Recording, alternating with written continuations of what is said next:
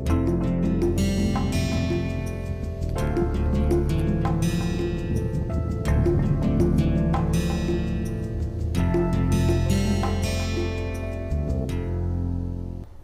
the previous lecture on force and energy, we saw how a force is obtained from the corresponding potential energy by taking its gradient. In this lecture, we explore this little further and then go on to discuss non-conservative forces. As a real life example of calculating the force from a potential, let us now look at the electric field and the potential, or equivalently the potential energy and the force on a charge in an electric dipole. So, I am going to consider a dipole sitting at the origin with charge minus q on the negative x axis and charge plus q on the positive side of the x axis, with the distance between them being 2a.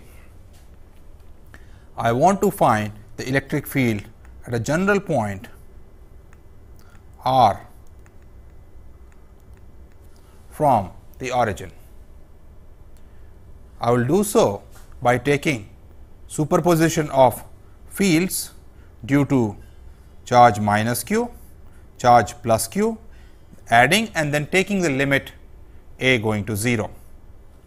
So that that limit is taken in such a manner that p equals 2 q a remains unchanged. That defines for me a point dipole sitting at the origin. So, I could either find the field at r by superposition of field due to minus q at r plus field due to plus q at r and get my answer. An easier way, and this will tell you how talking about potential helps at times, could be that I find the potential energy of a unit charge at point r and take its gradient. Negative of that will give me force on that unit charge, which by definition is the electric field at r. Let us do this as an exercise. So, to recap, I have a dipole sitting here. I want to find the field at distance r, which is x from the origin and y this way. The finding potential in this case is easier because I am not doing a vector sum. So, therefore, potential energy for a unit charge q equals 1 at r. The r is given in 2-dimensional space as this x and y point, is going to be potential due to the first charge plus the potential due to the second charge. It is going to be k q over square root of x minus a square plus y square minus, due to the other charge, this one k q over square root of x plus a square plus y square, where I just want to remind you this distance between the charges is 2a and k is 1 over 4 pi epsilon 0. I am not so much concerned about these quantities, more about taking gradient of this. Since a is very small, so far away from the dipole, I can write 1 over square root of x minus a square plus y square as 1 over square root of x square plus y square minus 2 a x plus a square, and I am going to neglect this term because a finally I am going to take the limit going to 0 and keep only q times a term. So, I neglect that, making the figure again. I am trying to find the potential due to a dipole at a far away point which is x from the origin this way, y this way, this is q minus q, and I made the approximation that 1 over the square root of x minus a square plus y square is equal to 1 over the square root of x square approximately plus y square minus 2 a x, which I can write as 1 over square root of r square minus 2 a x, which is approximately equal to 1 over r 1 plus a x over r square. Similarly, I can write 1 over square root of x plus a square plus y square approximately as 1 over r 1 minus a x over r square. Combining the two, I get the potential for this dipole separated by 2a minus q plus q as u at r, where r is this point, distance y, distance x from the origin, as k q over r 1 plus a x over r square. I am working under those approximations where a is very small, minus k q over r 1 minus a x over r square, and that gives me u r to be 2 k q a x over r cubed. Now, when I take the limit a going to 0, such that 2 q a remains constant equal to the dipole moment that I want to have. So, then in that limit this becomes 2 q a gives me the dipole moment k p x over r cubed. You can check that the dimensions are all right. P is q times the distance, this is distance divided by distance cubed. So, this is the potential. Now, I want to find the electric field due to this dipole at point r. So, I am finding, so there is a dipole here of magnitude p pointing in x direction. Okay, so, let me now make this dipole, I am making slightly big, is in x direction, its magnitude is p, and I am trying to find the electric field at this point r distance away, which is x this way and y this way. I found that u of r for a single charge. So, it is the potential is equal to k p x over r cubed. So, I can find the x and y components of the force or the electric field, because electric field is the same as force on a unit charge, is equal to f x is equal to minus du dx, which is equal to minus d over dx. I am taking a partial derivative. So, when I do that, y remains a constant of k p x over x square plus y square raised to 3/2. And when I do that, I find, I differentiate this first, I will get 3 over 2, this minus sign goes with that, k p x over x square plus y square raised to 5/2 times 2 x minus k p, I differentiate x. So, I get divided by x square plus y square raised to 3/2.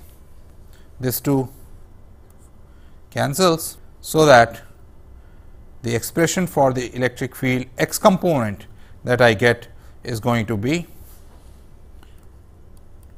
x, which I took to be the partial derivative of u with respect to x, comes out to be 3 k p x square divided by r raised to 5 minus k p over r cubed.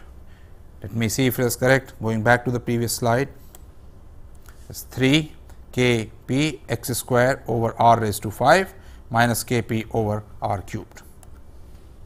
Similarly, I can find E y, which is minus partial of u with respect to y, and this comes out to be minus partial of u with respect to y k p x over x square plus y square raised to 3 halves, and that gives you 3 k p x y over r raised to 5. These are the two components of the electric field. You can check for yourself that this is consistent with the general expression of the electric field, which is given as 1 over r cubed, or rather k over r cubed p dot unit vector in r direction times 3 r minus p. Getting this directly by superimposing the fields due to two charges would be slightly more difficult. So, you see that taking gradient of the potential, which is slightly easier to find, is an effective way of finding the field. Having talked about all these quantities, you may be now wondering what happens to the minimum maximum of the potential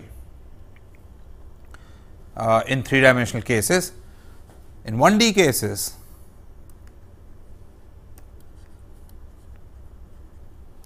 I knew that the force was 0 when du dx was 0. If d2u dx square was greater than 0, then I had a minimum of the potential,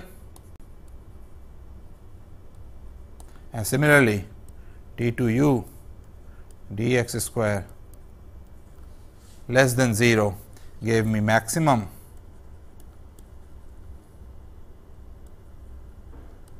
of the potential, and we have talked in the past, this gave me an equilibrium point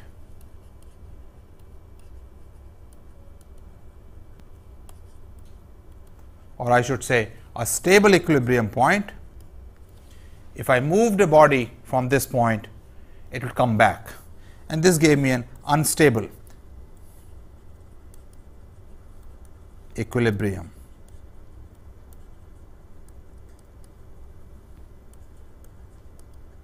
Point.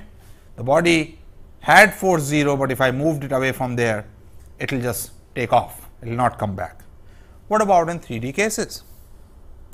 In 3D cases, I am talking about a 3-dimensional force, which is the gradient of u. Of course, if gradient of u is 0, it implies that the force is also going to be 0. But as far as the minimum, maximum and such things are concerned, these are slightly more complicated in 3D cases. For example, although a point could be where the gradient is 0, it does not mean whether that it will be a maximum or a minimum for sure in 3 dimensions. For example, if I come along the x line, suppose at the origin the gradient is 0. If I come along the x line, x axis, u could go through a maximum. On the other hand, you could have a minimum along the y direction. So, to find the minimum maximum in 3D cases, one really has to see, for example, for a minimum, whether in all directions that point the u is minimum. For a maximum, whether coming from all directions that point is a maximum. There could be more complicated cases, as I just discussed. Coming in one direction could be a maximum and the other could be a minimum, which is known as the saddle point. You will learn about these things more in your electrodynamics course. I thought I would just give you a gist of it. Now, let us talk about an issue that we have been avoiding so far, conservative forces and non-conservative forces. How to deal with non-conservative forces? This we have already dealt with. To work with non-conservative forces, we said earlier I should not be able to define a potential energy since the work depends on the path. One simplest example in one dimension is frictional force. More you move, more work you do. You come back to the same point, the work done is not zero, and therefore you cannot define a potential energy for a frictional force in one dimension. How about in three-dimensional case? Let us take two examples and learn through examples. Let us take two forces F equals x I plus y j and try to construct potential energies for these, and this equals minus y I plus x j. So, I am taking two forces, let me just draw a line here. F equals x I plus y j and F equals minus y I plus x j. In this case, you see that the force lines are going radially outward. If you do not see it directly, write F as x is r cosine theta, y is r sine theta. So, I can write this as cosine theta I plus sine theta j, and by now having learned polar coordinates, this is nothing but r in the radial direction. On the other hand, in this case, the force line are going to be in theta direction at all points. So, they are going to look like this.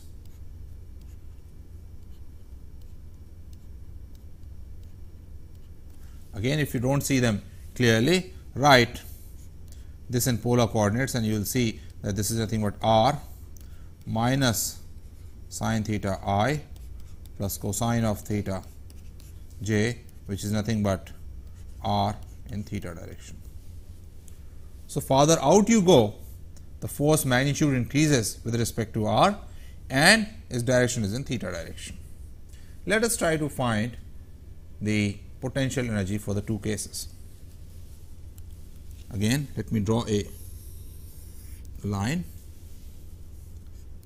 F equals x I plus y j, which is minus partial of u with respect to x I minus partial of u with respect to y j, and this implies partial of u with respect to x is equal to minus x, or u could be equal to minus x square plus some function of y, and therefore, du dy is equal to df dy is equal to minus y, and this after integration implies that u is equal to minus x square minus y square plus some constant of integration c.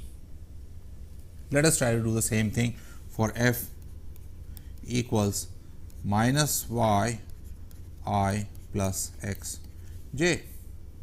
So, partial of u with respect to x is equal to minus y, and I can therefore write u as minus y x plus some function of y, and partial of u with respect to y therefore is going to be equal to minus x plus some df dy, which is strictly a function of y, but du dy cannot be minus x because du dy is given to be plus x,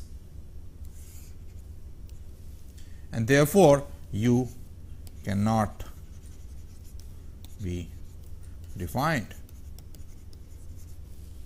This is a conservative force, this is a non-conservative force. Let me give the same carry the arguments further. So, in the case of f equals x I plus y j, I found that u is equal to minus x square minus y square plus c. I can take as a reference point u at 0 0 to be 0, then the c becomes 0 and the constant energy surfaces are like this. U becomes more and more negative as you go further and further out, and therefore, the force is in this direction, as we can already see, it is radially out.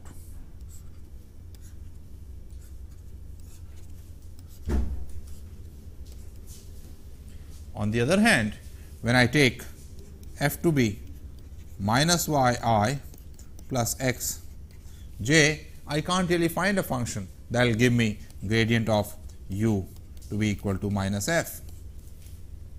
Another way of looking at it is, you see, from du dx equals minus y, I find u should be of the form of minus x y. On the other hand, if I look at du dy to be equal to x, I find u to be of the form of x y. Both cannot be true. So, this is a non-conservative force. I can't really get any potential for this. Now, the question we ask, do I always have to try to find the potential energy, and if I can't find it, then I say it is non-conservative, or is there any easier way to look at it? If I all the time I have to integrate the force, it becomes a difficult task. It so happens that there happens to be a differential way of doing the same thing, and now I like to talk about that. It also gives me the definition of a quantity called curl. So, go back to the definition, restricting myself to 2 dimensions, and the generalization to 3 dimensions is quite easy. I go from point 1 to point 2, and if I find that the work done is independent of which 2 paths I choose, is going to be a conservative force. If it is not independent or it depends on the path which I choose, then it is going to be non-conservative force. Also, put another way, if I go from point 1, go around this path and come back to the same point, if the work done is 0, then it is a conservative force. If it is non-zero, then it is not a conservative force.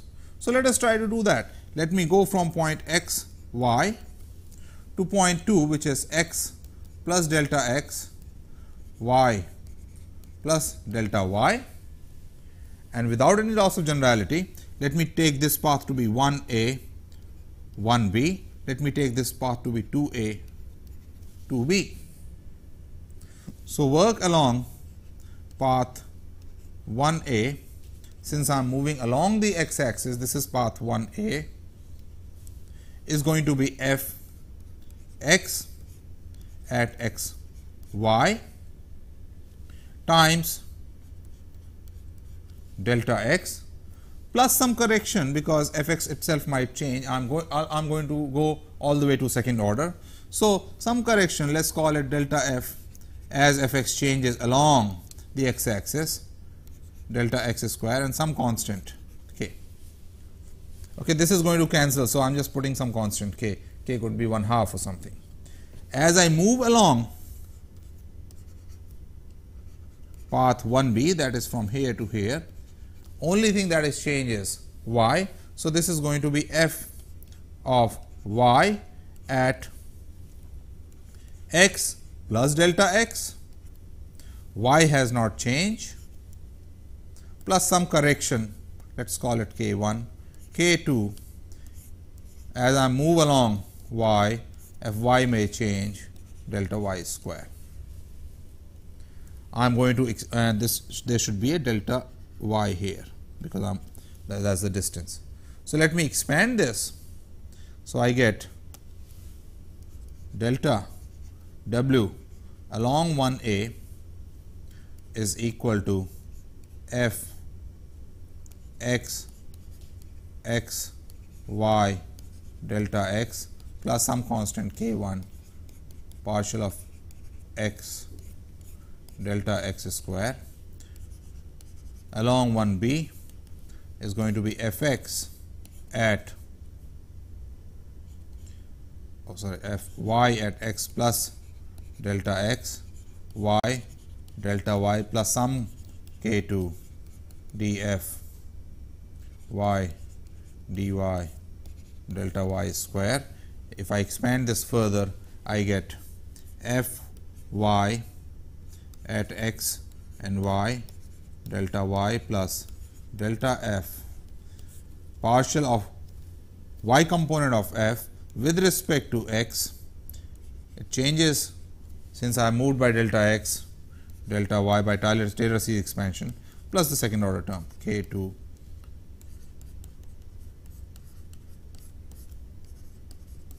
y square. So, I am keeping all the terms to second order and there could be some higher order term. Let me remind you again, I am calculating this work in going from point 1 to point 2 along path 1a and 1b.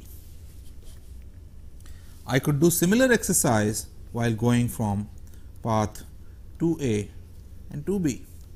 I can go like this. You can take similar steps and I leave this as an exercise, and you would find that the work done when I go from along this path comes out to be along 2a comes out to be f y at x y delta y plus you can write k 2 delta f y del y square, and along 2b, this is 2a, this is 2b, it comes out to be f x at x y delta x plus partial of f x with respect to y delta x delta y plus k 1 partial of x with respect to x delta x square plus higher order terms. So, let me flash the previous expressions again. This is delta w 1a 1b expanded, it looks like this. Let us flash back and you see when I did the work along path 1, I got these contributions, and when I worked along path 2, I got these contributions. Comparing, you will see that this term appears in this case. Similarly, this term and this term,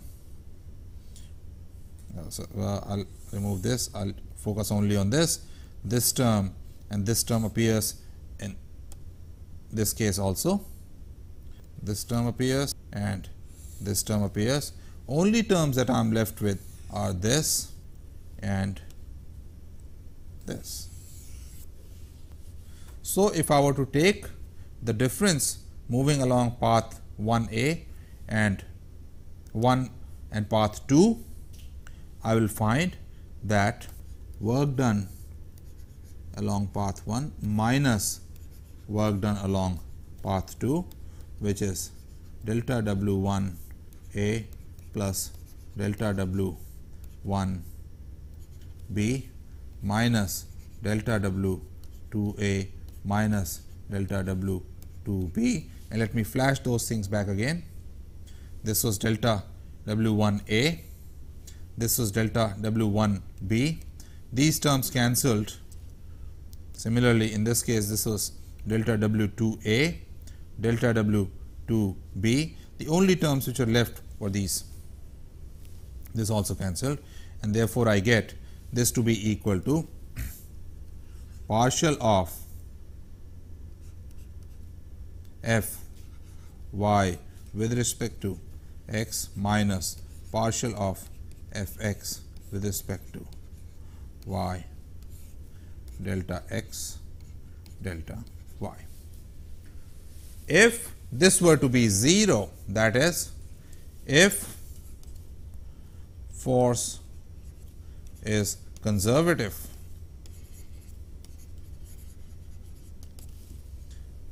then this term must be 0. This implies partial of f y with respect to x minus partial of f x with respect to y must be 0, otherwise not.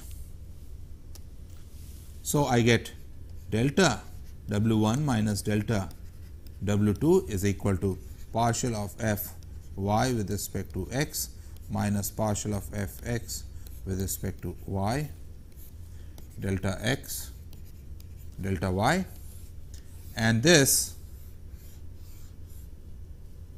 delta W 1 minus delta W 2 is nothing but this is the delta W 1 is the work done in moving from this point to this point, and minus delta W 1 is the work done in moving back along path 2.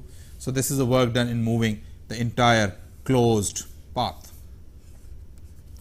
and if this is non-zero, then the force is non-conservative.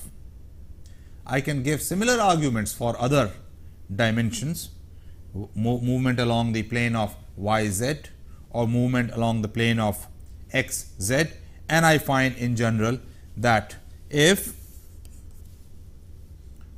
delta f y over delta x minus delta f x over delta y or delta f z over delta y partial y minus partial y over partial z, or let me write it here, partial f x with respect to z minus partial of f z with respect to x. If they are any one of these is non-zero, you have a non-conservative force. If these are all 0, you have a conservative force. Is there a compact way of writing this? The answer is yes. These are all components of a vector formed by this, which is known as curl of f, and you can see this I, j, k, this is by definition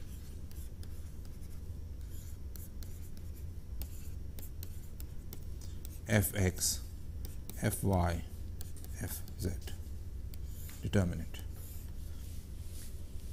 This gives me all three components that I wrote in the previous slide. This is a z component, this is the x component, this is the y component of that curl that I wrote here. If any of these components is non-zero, force is non-conservative. If they are all 0, the force is conservative. So, I found given a force, I do not really have to calculate the potential energy. I can straight away take its curl. If it is non-zero, non-conservative force; if it is 0, conservative force. This also tells you that, by the way, that curl of a gradient must be 0, because if I define a gradient, that means I am talking about a conservative force. What does this curl mean? Can I get more feeling for it? The answer is yes. As the name suggests, curl is something that describes a curly sort of thing. Let us again go back to our two examples.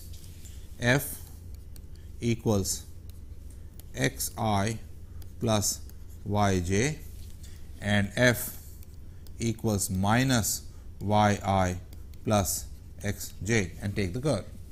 Curl is going to be I j k, partial with respect to x, partial with respect to y, partial with respect to z of x, y and z, and you can see this is 0. This is 0 here. On the other hand, if I look at the curl of the other example, j k, partial of x, partial of y, partial of z, this is minus y x 0, you will see that it gives a k component or the z component, which is equal to 2. So, this is non-zero. Let me again make how these force fields were looking. So, F equals x I plus y j. The force was looking something like this, and in this case F equals minus y I plus x j. The force field was looking something like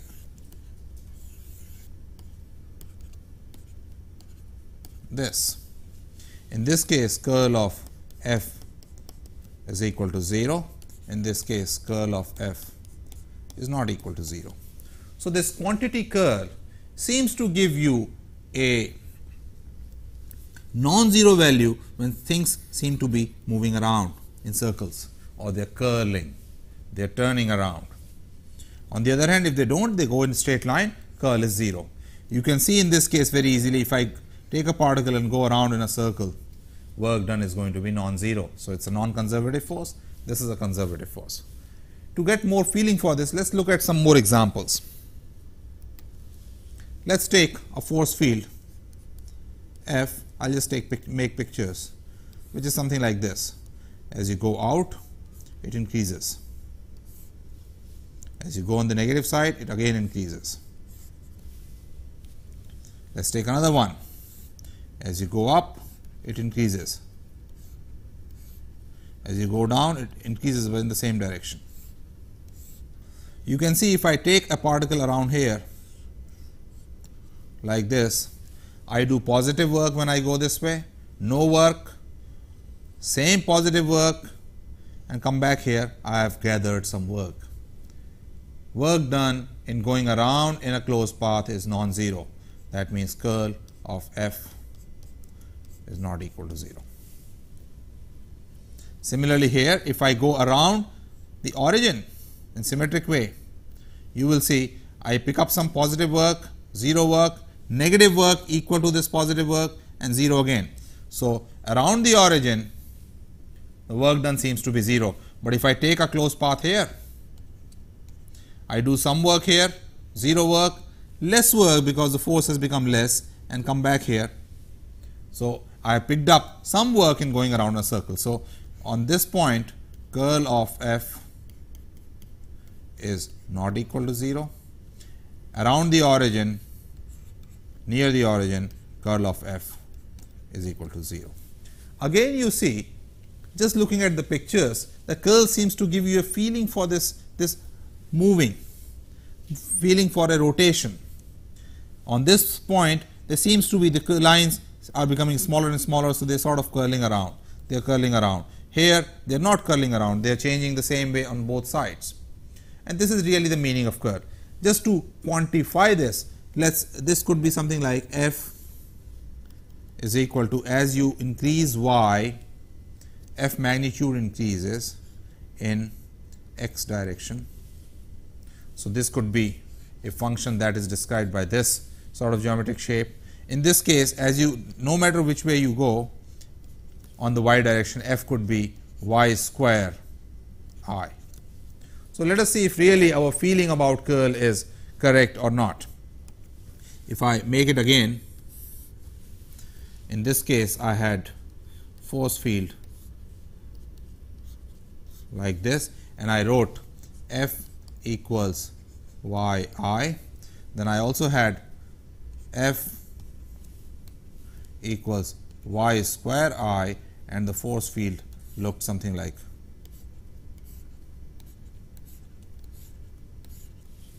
if I calculate the curl, curl is I j k, partial with respect to x, partial with respect to y, partial with respect to z.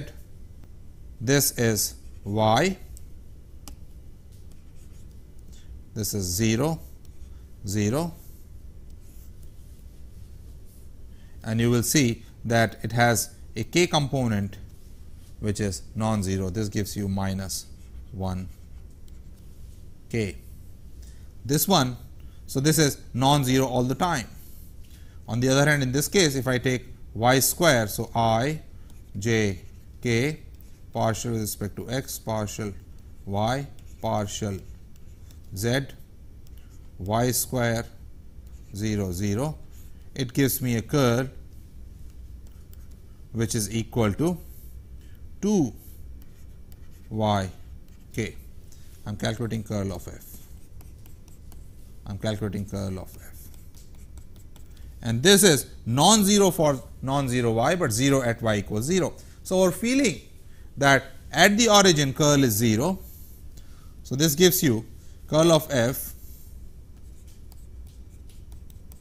is equal to 0 for y equal to 0, but non-zero at any other y for y not equal to 0. Curl of f is not equal to 0. Let me make it clean once more.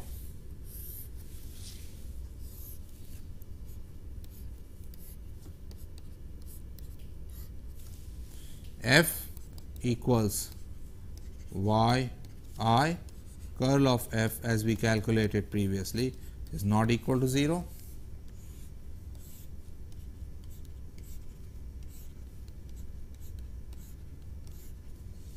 F equal to y square I, curl of f is equal to 0 for y equal to 0, not 0 for y not equal to 0. So, you can see that the curl seems to give you a feeling. Here again there is some sort of rotation involved, here there is no rotation involved. It gives you a feeling for a rotational kind of thing. These quantities curl and so on were introduced initially in the studies of fluids. That is where their origin lies, and you can get a feeling, again a physical sort of feeling, if you think in those terms. Think of any given force field, for example, the one that we took, this, or this, or this, or the radial one.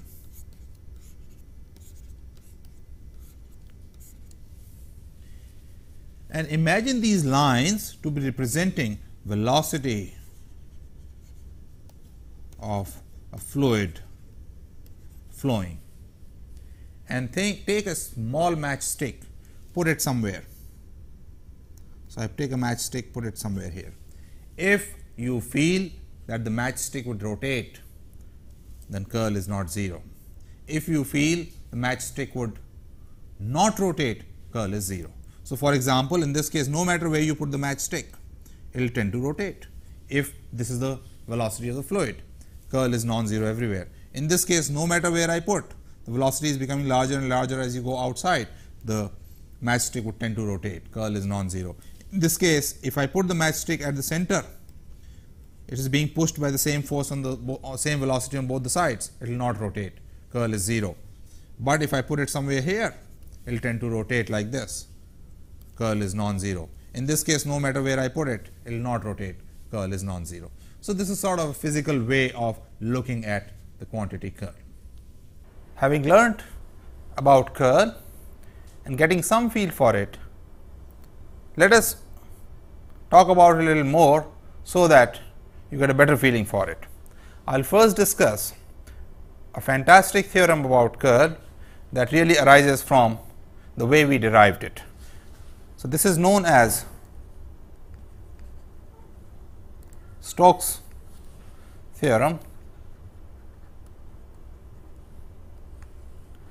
and what it states is that if I take a closed path and given a force or a vector function f, which I multiply over dl, where dl is a line element along the path, and integrate over this closed path. For example, I could be calculating the force in, sorry, this should be the other way, force in going around this closed path from this point and coming back to the same point. So, I am going this way and coming back to this point, and I want to calculate the work done. Of course, if the force is conservative, that means the curl is 0, the work done is 0. If it is not conservative, curl is non-zero, and this integral is given as the curl of the force field, its perpendicular component to this surface on which the curve is being made, times the area dA. Let me elaborate a little bit. I am taking a closed path. So, I am calculating f dot dl along this path. This is related to the curl. So, I can think of a small area dA on this surface, find the curl there, multiply with the component of curl perpendicular to that surface with that delta area, small area, and add it up. It is a very useful theorem, and you can see right away how curl becomes very important quantity for us. The proof is also very nice, and I would like to go over it so that you sort of get a nice feeling about curl. For proving, I will go back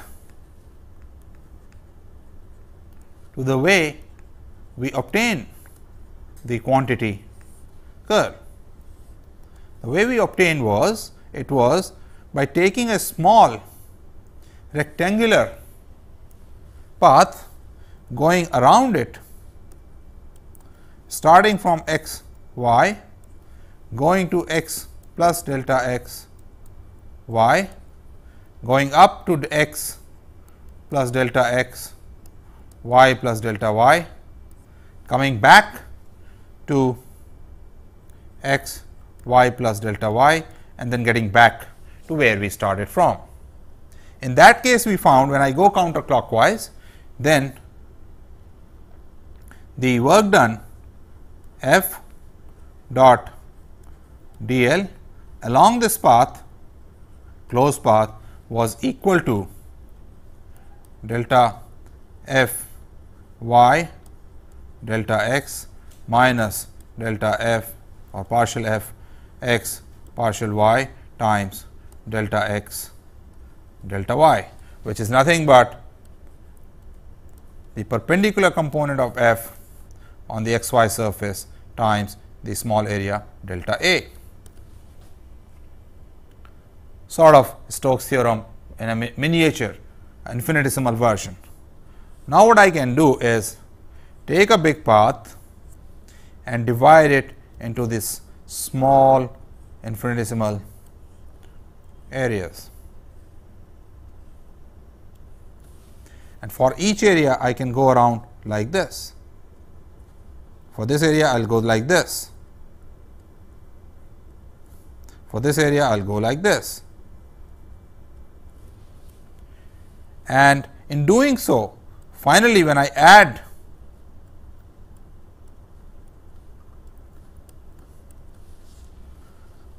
f dot dl around each area, you will see that opposite going paths cancel each other, and finally, the only place where they do not cancel is this outside line.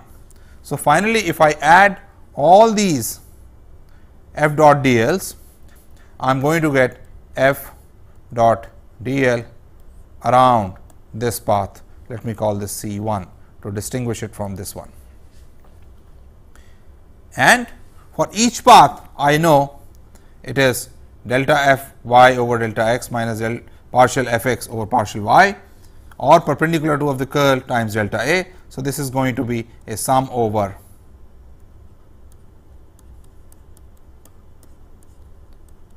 curl of f perpendicular component times delta x or delta x delta y or delta A, which is nothing but, I can write this in integral form. This is a sum over small infinitesimal areas f times delta A. You have to be careful in these, because we are talking about directional quantities, in that you follow the convention. When I go counterclockwise, and then the thumb, if I curl my fingers around the counterclockwise direction, the thumb gives me the direction along which I should take the component of the curl of f. So, let me rewrite this. What I did was I took a closed path, divided this into small grids or infinitesimal areas. I took this f dot dl around each path and added it all up. When I added it all up, all these counter going paths cancelled the contribution of f dot dl. Finally, I was left with only this, but the areal integral, that is, so for each small one I had f dot dl, each small one, let me say it C I. When I summed it over, it gave me f dot dl around this path C 1 and this is C I, and when I summed over perpendicular component of f with the area, it gave me integral curl of f perpendicular delta A, and these two are equal, and that is Stokes theorem. Again, I remind you, be careful about the direction. We are talking about directional quantities, and I am going to follow right hand rule. When I fingers curl, right hand fingers curl, thumb gives me the direction along which I should take the component of the curl. As I told you earlier, this Stokes theorem f dot dl is curl of f times delta A integral over that surface really comes from the way we defined initially the curl quantity. So, it is a very useful quantity when I want very useful theorem when I want to see curl in different situations or curl in different coordinate systems. As an example, let me take now what will be the expression for curl in my polar coordinates.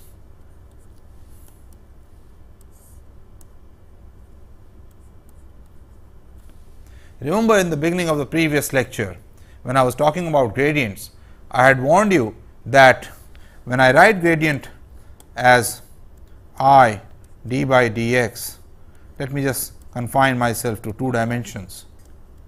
It does not mean, it does not imply that in polar coordinates it is going to be r d partial with respect to r plus theta partial with respect to theta. In fact, this is not even dimensionally correct. Same thing is true for all other quantities, and as an example, I will just derive curl for you using this definition or this theorem, Stokes theorem, which really initially introduced in an infinitesimal way the quantity curl. So, if I am talking about polar coordinates, I am going to choose my path in polar coordinates as this. Following right hand rule, I go counterclockwise. So, for the curl, the component will be coming out of this screen.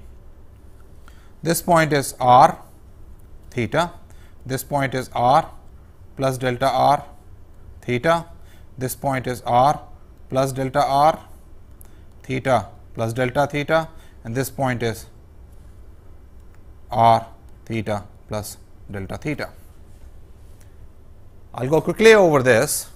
If I want to calculate f dot dl over this path, it is going to be f r at r delta r, that will be the contribution from this, plus f theta at r. However, as I go out, theta component changes, it changes by partial of f theta by partial of r delta r, and the distance I cover is this one, and this distance is r plus delta r times delta theta. Now, I am coming back. So, this becomes minus f r. However, this is f r at theta plus delta theta. So, this is going to be minus f r at r theta. I should also have theta here, minus how the radial component of f changes with respect to theta delta theta, and the distance I cover. So, let me make it plus, put the brackets here, delta r, and finally, when I come along this path is going to be minus f theta at r theta delta theta times r. You can check for yourself, these are the only linear terms. The other terms, if I really look at the other variations of these quantities, they will give me second order terms. So, those are higher order terms, third order terms in delta theta and delta r. So, I am not worrying about those. Now, you can see this will cancel with this, and similarly f theta r delta theta will cancel with this, one part of this. The other part I will get f theta at r theta delta r delta theta. So, let me just write it here, then I will take it over to the next screen. I am going to get this equal to f theta delta r delta theta. The other component f theta r delta theta cancels with this. Then I am going to get plus partial of f theta with respect to r delta r delta theta minus this term will be left, which is partial of f r with respect to theta delta r. So, let me rewrite it. What I have determined is f d l, and this comes out to be, I went along this path, let me copy it, this comes out to be f theta delta r delta theta plus del partial theta partial r delta theta minus partial f r with respect to theta delta r delta theta. This is f dot d l. By definition or by Stokes theorem, this must be equal to curl of f coming out of the screen. This is x, this is y. So, that will be the z component times the area, which is going to be r delta theta times delta r, and that gives me the z component of curl of f in z direction in terms of polar coordinates, and this comes out to be 1 over r f theta plus partial f theta over partial r minus 1 over r partial f theta with respect to partial f r with respect to theta, which in short I can write as 1 over r partial r f theta minus partial f r over partial theta. So, you see I have been able to derive using the basic definition the curl in a different coordinate system and use the basic theorem of this. This is just to give you a feeling for these quantities. You will obviously be using the advanced version of these or using it more and more in your coming courses in electrodynamics, advanced mechanics and so on. So, you should practice a lot of problems on this, play around, try to get maybe the other components of curl in cylindrical coordinates or in spherical coordinates. To conclude, I have given you some aspects of potential energy, in 3 dimension how potential energy and force are related, how we can think of a conservative and non-conservative force, and how we can test them using differential form of differential way of taking curl. And this sort of sums up our introduction and some details of work, energy, potential energy and so on.